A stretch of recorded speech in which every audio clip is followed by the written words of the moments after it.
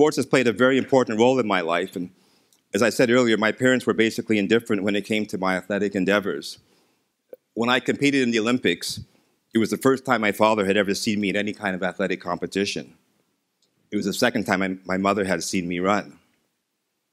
I can still remember the first time that I found out that I'd made a national team and would be going overseas to compete.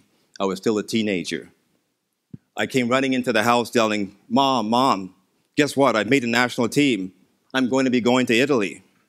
The next words out of her mouth were, "Well, before you leave, can you please close the door? You're letting all the flies in." Sporting goods might not have been the expected gifts for me as a child, but there is a gift that my mother gave me which has lasted a lifetime. As a youngster, she encouraged me to put my life in God's hands, to recognize that He had a plan for my life, and if I would allow Him to, He would fulfill it in ways I could never dream of. Our world is full of turmoil, and for many, they don't see much hope. And it's so easy to be overcome with despair, to be overwhelmed by the events that are taking place in the world today.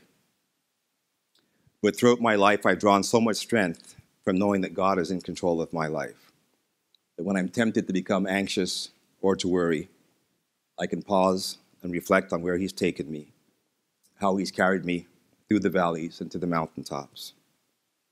I've been told many times that I'm blessed, and it's true. I've had so many incredible experiences in my life, athletically and professionally. But the important lesson I learned from my parents, and in particular from my mother, who outlived my father by almost 30 years, is that while those accomplishments are meaningful and worth pursuing, they don't bring you the peace that comes from knowing that God holds your future.